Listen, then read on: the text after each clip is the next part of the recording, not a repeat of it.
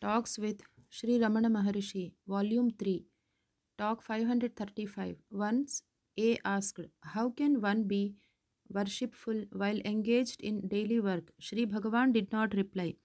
10 minutes passed. A few girls came for darshan of Sri Bhagavan. They began to sing and dance.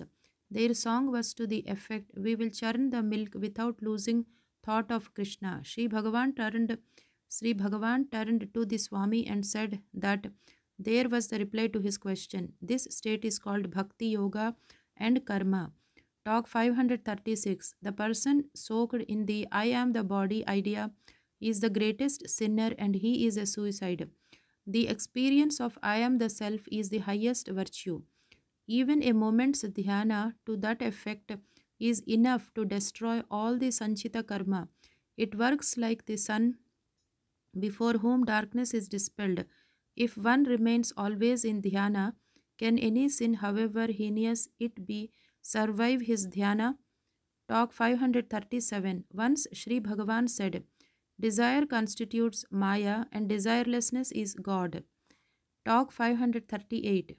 A asked, what is the exact difference between worldly activity and dhyana? Maharishi, there is no difference. It is like naming one and the same thing by two different words in two different languages.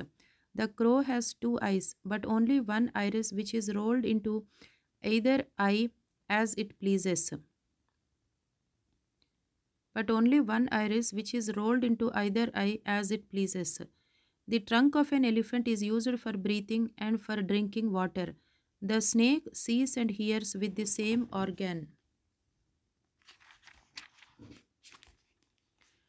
Talk 539. When Sri Bhagavan was going up the hill, the Swami asked, does the closing or the opening of the eyes make any difference during dhyana? Maharishi, if you strike on a wall with a rubber ball and you stand at a distance, the ball rebounds and runs back to you. If you stand near the ball rebounds and runs away from you. Even if the eyes are closed, the mind follows thoughts. Talk 540. Once A asked, there is more pleasure in dhyana than in sensual enjoyments. Yet the mind runs after the latter and does not seek the former. Why is it so? Maharishi, pleasure or pain are aspects of the mind only. Our essential nature is happiness. But we have forgotten the self and imagine that the body or the mind is the self. It is that wrong identity that gives rise to misery. What is to be done? This vasana is very ancient and has continued for innumerable past births. Hence, it has grown strong. That must go before the essential nature, that is, happiness, asserts itself. Talk 541. A certain visitor asked Sri Bhagavan, there is so much misery in the world because wicked men abound in the world. How can one find happiness here? Maharishi, all are gurus to us. The wicked say by their evil deeds, do not come near me. The good are always good. So then all persons are like gurus to us. Talk 542. A asked, I often desire to live in solitude where I can find all I want with ease, so that I may devote all my time to meditation only. Is such a desire good or bad? Maharishi, such thoughts will bestow a Janma reincarnation for their fulfillment. What does it matter where and how you are placed? The essential point is that the mind must always remain in its source. There is nothing external which is not also internal. The mind is all. The mind is all. If the mind is active, even solitude becomes like a marketplace. There is no use closing your eyes. Close the mental eye and all will be right. The world is not external to you. The good persons will not care to make plans previous to their actions. Why so? For God, who has sent us into this world, has his own plan and that will certainly work itself out. Talk 543. Many visitors came on one occasion and they all saluted Sri Bhagavan with the single prayer, make me a bhakta, give me moksha. And they left Sri Bhagavan. After they left, Sri Bhagavan said, thinking aloud, all of them want bhakti and moksha. If I say to them, give yourself to me, they will not. How then can they get what they want? Talk 544. On one occasion, a few devotees were discussing among themselves the relative merits of some famous bhaktas. They did not agree among themselves and referred the matter to Sri Bhagavan. He remained silent. The discussion grew hot. Finally, Sri Bhagavan said, "One cannot know about another nor can confer bondage or release on another. Each one desires to become famous in the world. It is nature for man. But that desire alone does not bring about the end in view. He who is not accepted by God is certainly humiliated. He who has surrendered himself, a body and mind, to God becomes famous all over the world." Talk 545. A was once badly distracted by sexual thoughts. He fought against them. He fasted 3 days and prayed to God so that he might be free from such thoughts. Finally, he decided to ask Sri Bhagavan about it. Sri Bhagavan listened to him and remained silent for about 2 minutes. Then he said, "Well, the thoughts distracted you and you fought against them. That is good. Why do you continue to think of them now? Whenever such thoughts arise, consider to whom they arise and they will flee away from you." Talk 546. A asked, "A person does something good, but he sometimes suffers pain even in his right activities. Another does something wicked, but is also happy. Why should it be so?" Maharishi, pain or pleasure is the result of past karma and not of the present karma. Pain and pleasure alternate with each other. One must suffer or enjoy them patiently without being carried away by them. One must always try to hold on to the self. When one is active, one should not care for the results and must not be swayed by the pain or pleasure met with occasionally. He who is indifferent to pain or pleasure can alone be happy. Talk 547. Disciple, what is the significance of Guru's grace in the attainment of liberation? Maharishi, liberation is not anywhere outside you, it is only within. If a man is anxious for deliverance, the Guru within pulls him in and the Guru without pushes him into the self. This is the grace of the Guru. Talk 548. A visitor asked Sri Bhagavan in writing the following questions. 1. Were the differences in the world simultaneous with creation, or are they of later growth? 2. Is the Creator impartial? Then why is one born lame, another blind, and so on? Are the 8 Dikpalas, 33 crores of gods, and the 7 rishis existent even today? Maharishi, refer these questions to yourself and the answer will be found. After a pause, Sri Bhagavan continued, "If we first know ourselves, then all other matters will be plain to us.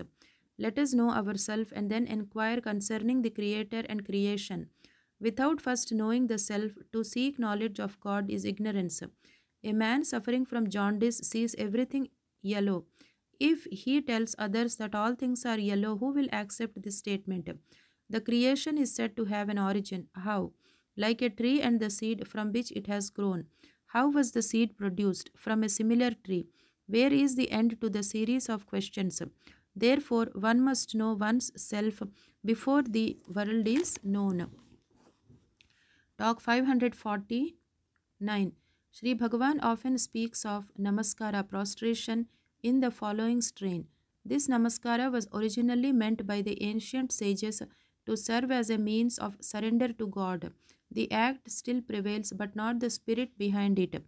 The doer of namaskara indeed intends to deceive the object of worship by his act. It is mostly insincere and deceitful. It is meant to cover up innumerable sins. Can God be deceived? The man thinks that God accepts his namaskara and that he himself is free to continue his old life. They need not come to me. I am not pleased with these namaskars. The people should keep their minds clean. Instead of that, they bend themselves or lie prostrate before me. I am not deceived by such acts. Talk 550. Somerset Maugham, a well known English author, was on a visit to Sri Bhagavan. He also went to see Major Chadwick in his room, and there he suddenly became unconscious.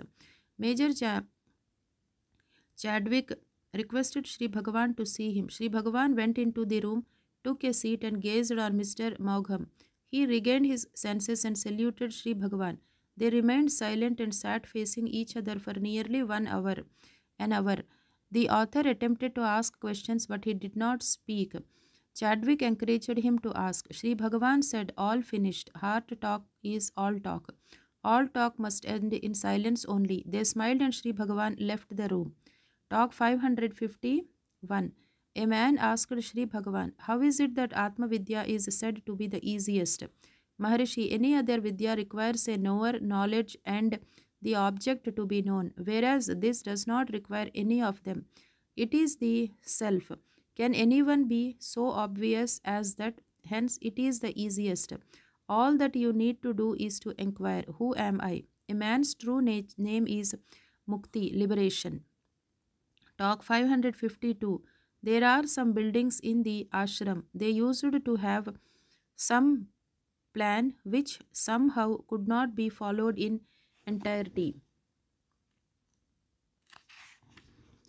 Therefore, A and the Sarvadhikari did not agree on many details and there used to be trouble between them. A was once highly disgusted with the state of affairs. He asked Sri Bhagavan what could be done under the circumstances. Sri Bhagavan said which of the buildings was according to a plan made by these people here. God has his own plans and all these go on according to that. No one need worry as to what happens. Talk 553. The ashramites once asked Sri Bhagavan, "How were we all in one previous births? Why do we not know our own past?" Maharishi, God in his mercy has withheld this knowledge from people. If they knew that they were virtuous, they will grow proud. Contrariwise, they will be depressed. Both are bad. It is enough that one knows the self. Talk 554. Maharishi, just as a river does not continue its flow after its discharge into the ocean, so also a person loses all movement after he emerges in the self. Talk 555. Sri Bhagavan once recounted how Kavyakantha Ganapati Muni asked him, "My own opinion is that a man can live on rupees 3 a month. What is Sri Bhagavan's opinion in that?" Maharishi, a man can live happily only if he knows that he requires nothing wherewithin to live. Talk 556. Major Chadwick asked Sri Bhagavan one night, "The world is said to become manifest after the mind became manifest. There is no mind when I sleep. Is the world not existent to others at that time? Does it not show that the world is the product of a universal mind? How then shall we say that the world is not material but only dream-like?" Maharishi, the world does not tell you that it is of the individual mind or of the universal mind. It is only the individual mind that sees the world. When this mind disappears, the world also disappears. There was a man who saw in his dream his father who had died 30 years ago. Furthermore, he dreamt that he had 4 more brothers and that his father divided his property among them. A quarrel ensued. The brothers assaulted the man and he woke up in a fright. Then he remembered that he was all alone. He had no brothers and the father was dead long ago. His fright gave place to contentment. So you see, when we see ourselves, there is no world, and when we lose sight of the sight, we get ourselves bound in the world. Talk 557. A visitor asked, "We are advised to concentrate on the spot in the forehead between the eyebrows. Is it right?" Maharishi, everyone is aware I am. Leaving aside that awareness, one goes about in search of God. What is the use of fixing one's attention between the eyebrows?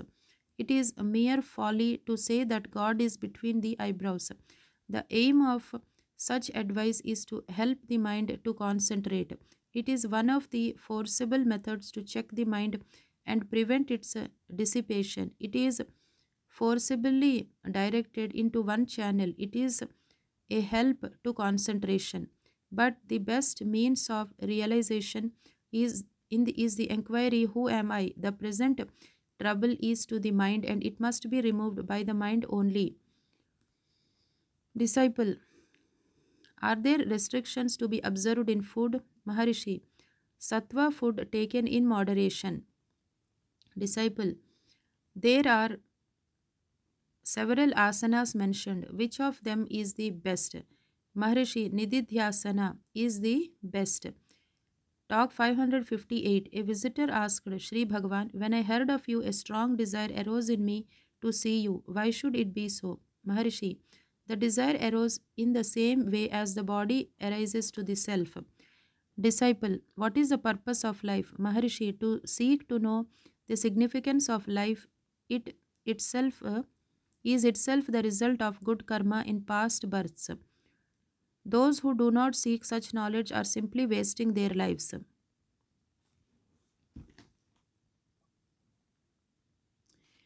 Talk 559. A man asked Sri Bhagavan, can know when I shall become a jnani? Please tell me when it will be. Maharishi, if I am Bhagavan, then there is no one apart from me to whom jnana should arise or to whom I should speak. If I am an ordinary man like others, then I am as ignorant as the rest. Either way, your question cannot be answered. Talk 560. When Sri Bhagavan was taking his bath, a few bhaktas were around him speaking to themselves. Then they asked him about the use of ganja, hashish. Sri Bhagavan had finished his bath by that time. He said, "O Ganja, the users feel immensely happy when they are under its influence.